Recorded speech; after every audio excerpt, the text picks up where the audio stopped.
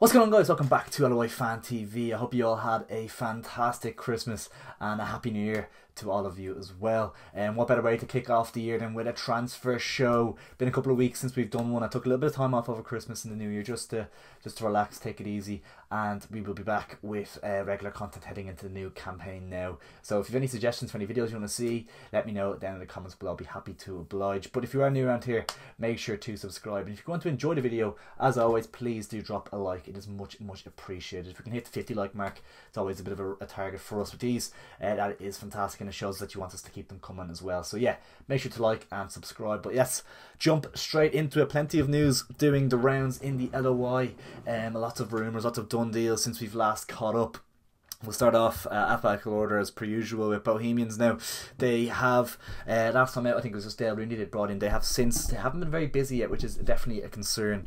They have brought in Rob Cornwall and they have brought in Sten Reinkort. Apologies if I'm butchering that. An Estonian striker. Rob Cornwall, we know all about him, bringing him back, but Sten Reinkort is a signing they brought in from Estonia, a striker. They didn't need one. Obviously they've lost Dean Williams to Shels, they've lost Jonathan Afolabi, which is a massive blow, but decent money for him. They've brought in Sten Reinkort.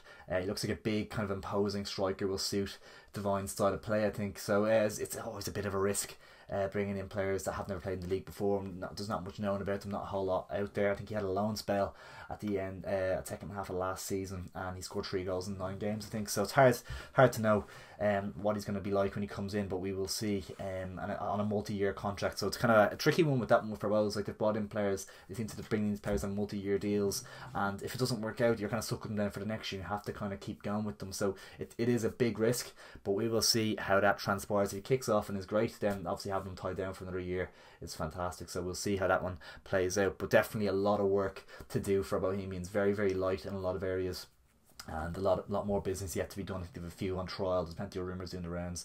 And of course, James Talbot has come out this week. Bohemians came out with a statement to say that he's taking some time away from football to concentrate on his mental health. And yeah, of course, it goes there saying that we wish him the absolute best. In that it's so brave and courageous for him to have come out and been so honest and open about the situation. So yeah, wishing him the absolute best. A couple of goalkeepers that Bohemians are rumoured to be looking at are bringing Ed McGinty back from Oxford, which would be a fantastic signing. I've been saying for years that Shamrock Rovers should have gotten him from Sligo, and I said recently that they should go get him from Oxford. Now Shamrock Rovers, really, that's the level I rate him at. So if both can get their hands on him, it'd be a fantastic piece of business. Dean Linus as well, he's been linked. Obviously he was the St. Pat's keeper last year, had a great year with them, won the FAI Cup, so that'd be another solid piece of business. So 2 good transfer targets there for the goalkeeper area, but we'll see how that plays out, and they have a lot of work to do all over the pitch. So it's just with Bows, they've left it late again. They did it last year as well, especially defensively, and they're kind of doing it again, and that concerns me. They're kind of throwing things together, and it's just very unideal preparation for the league campaign, which isn't too far away now. A lot of the other big sides have got their business done nice and early, so it sets them on a back foot kind of going into the season already. So they it's a big job for Decky. I don't know if it's his fault, if it's Pat Fennon's fault, if it's Dan Lambert, whoever it is. I don't know what it is, but I don't know why it's taken so long to get the business done. Try and get it all done before Christmas nearly, and then add a few little bits and pieces in January. That's kind of the ideal. So yeah, it's far from ideal for Bohemians heading into the new campaign, but we'll see what happens in the next couple of weeks. We'll get some big names on board. Derry City have confirmed the signing of Dundalk's top goal scorer of all time, Pat Hoban. A massive move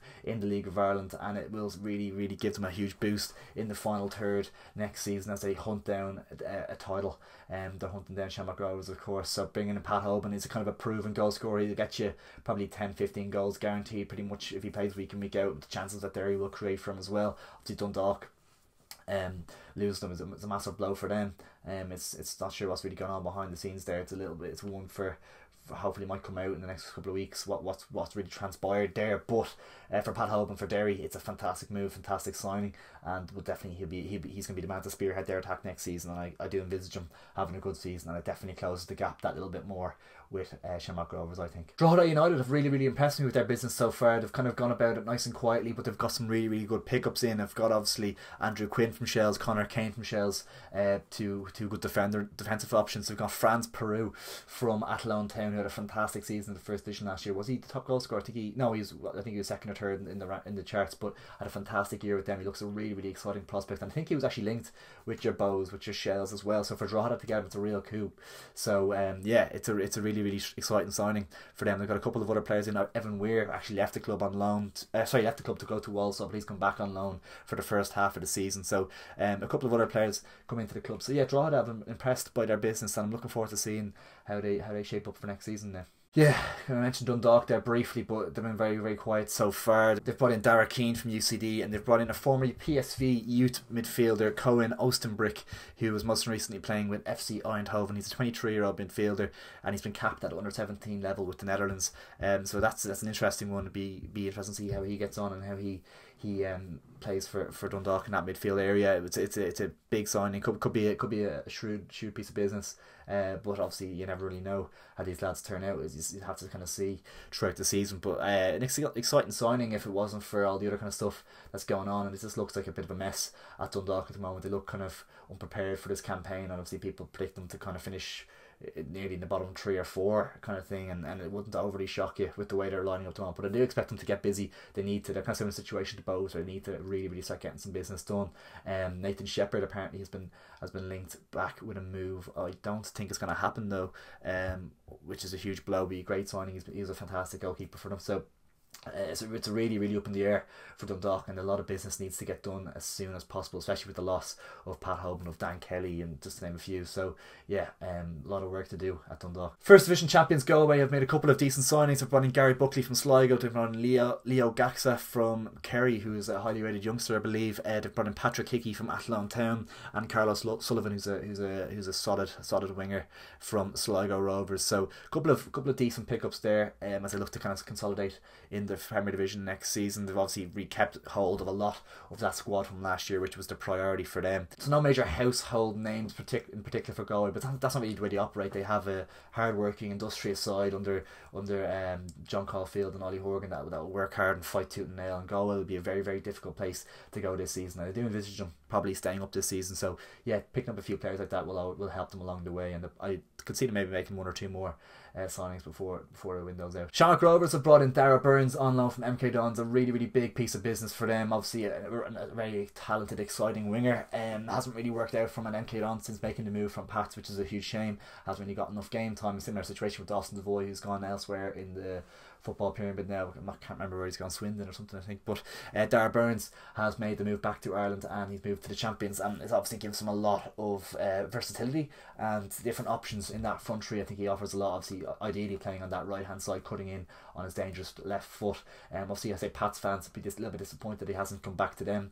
Whether they were in for him or not, I'm not too sure, but I assume they probably were, as he obviously provides so much quality, and he will be a good pickup for Shamrock Rovers. They brought back Marcus Poom on loan, which is massive as well. He was very, very good for them last season, and the fans are happy to get him back on board again for the 2024 campaign. There has been rumours of a return of Johnny Kenny as well, I've heard. So if they bring him back into the squad, it gives them another little dynamic in that front three as well. I do think obviously he had a decent season last year, but I do expect him to even kick on further if he was to go back to the same environment, the same dressing room. He knows it now.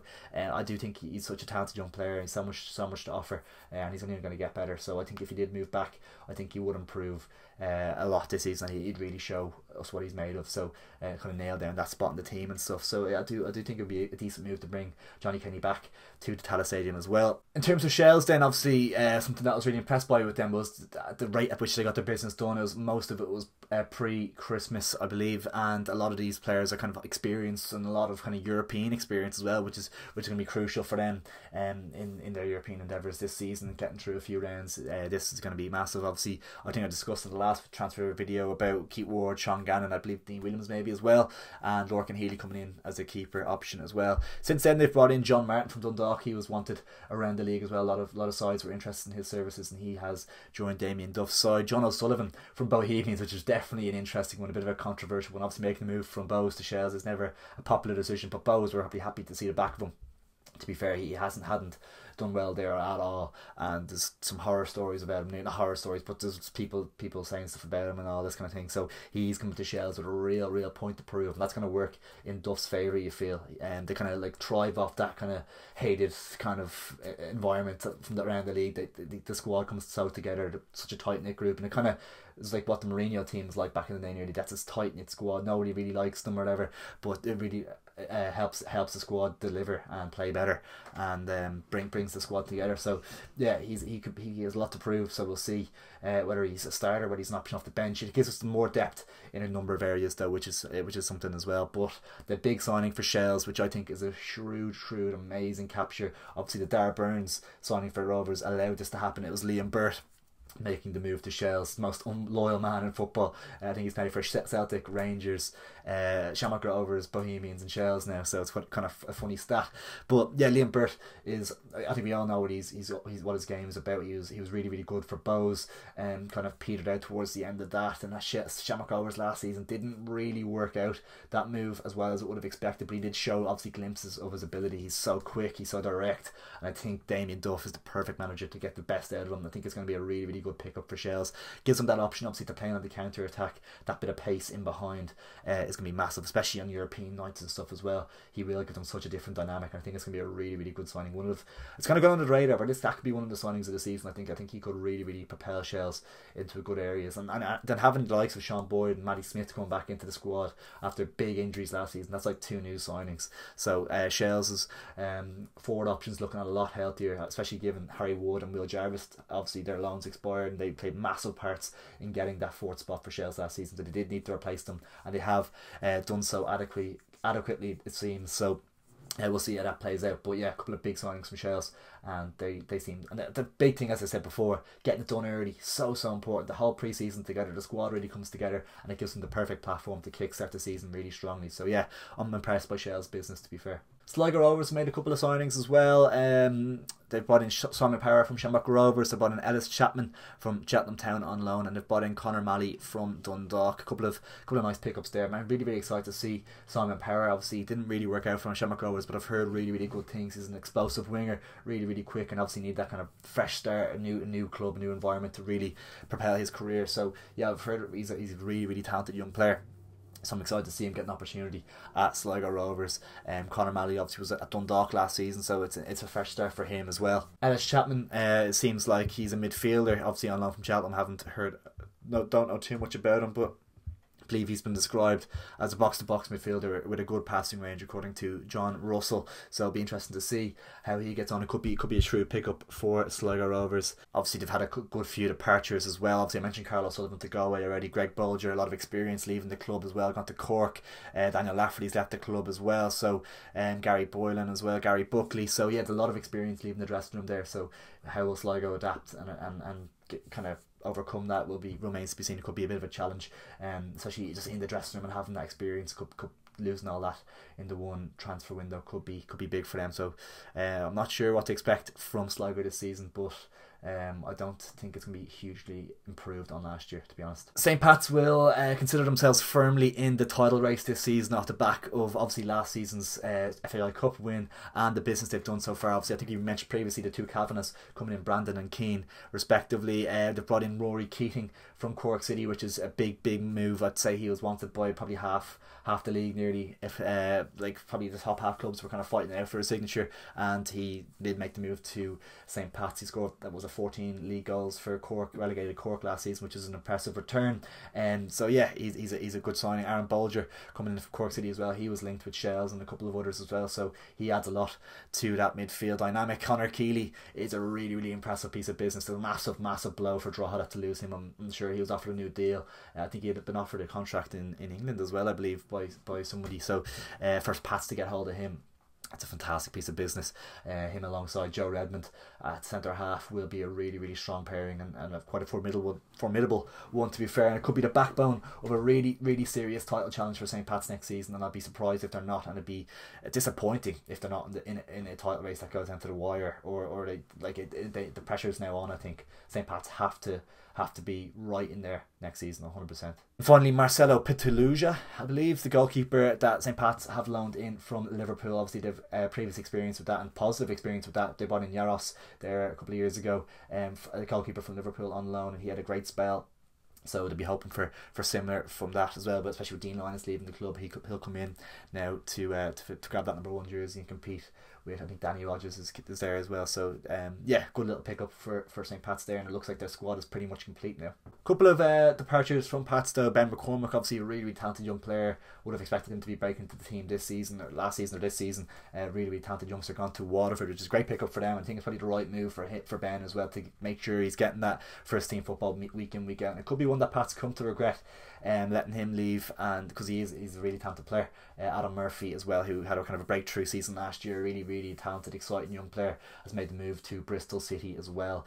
So wish him the best of luck over there. And he looks a really talented prospect, so I'm not surprised that a championship club has secured his services. Keith Long's Waterford have been busy enough, and they've strengthened their squad with a lot of Premier Division experience in the form of Robbie McCourt and Darragh Leahy, 2 players that Keith Long would know from his time at Bowes, I think. So yeah, 2 players that Keith Long knows well. They have experience in the league, and I think they'll definitely contribute a lot to their survival bid this season. Ben McCormack, as I mentioned there, has come into the club. I think that's a really good pickup. A Ruby they've picked up from Shells, who didn't feature a whole lot last season. Looked decent at times, but didn't feature a whole lot for Shells. So he'll get much more game time at Waterford this year to show us what he's all about. But an exciting prospect.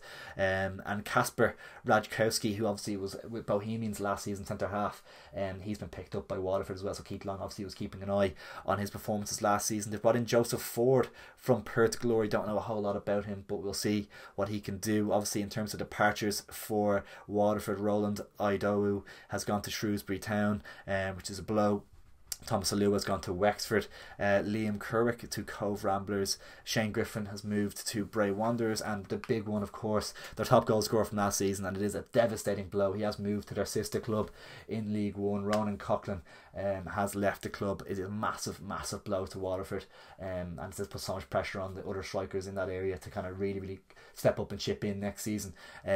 Ronan obviously had a fantastic year last year, and Fleetwood obviously keeping a close eye on all of Waterford's players really, so it's no surprise to see him make the move, similar to Junior Quaterna and Phoenix Patterson. I think they made the same move as well, so it's no huge surprise that Ronan has followed suit. So obviously a massive blow to the league and to Waterford's survival bid. So we'll see if they can maybe bring in another striker to replace him. It remains to be seen. I wouldn't imagine Waterford are finished with their business just yet. Well guys, there you have it, the kind of latest roundup of transfers from the Premier Division in the League of Ireland. Let me know what rumours you've heard down in the comments below, and let me know if you're happy with your team's business so far, what else needs to be done, and how you're feeling ahead of the 2022 campaign. Really excited for it to kick off now. Not a million miles away, not too far out. And if you've any video suggestions that you want to see in the coming weeks leading up to the league kicking off, make sure to drop them down in the comments below, and be happy to oblige, as I said earlier in the video. So yeah, I want to try and get at least 2 videos a week leading into the season, and probably do a little preview for each team individually. Obviously want to wait for a few more transfers to go through. There's plenty more to happen, so yeah, we'll see what happens in the next couple of weeks. But yeah, gonna try to get the content out as much as possible. I hope you enjoyed the video, guys. If you did, make sure to like the video, as I said down below. 50 likes would be greatly appreciated, and if you can subscribe, that would be absolutely fantastic. Hope you're keeping well, guys, and take it easy.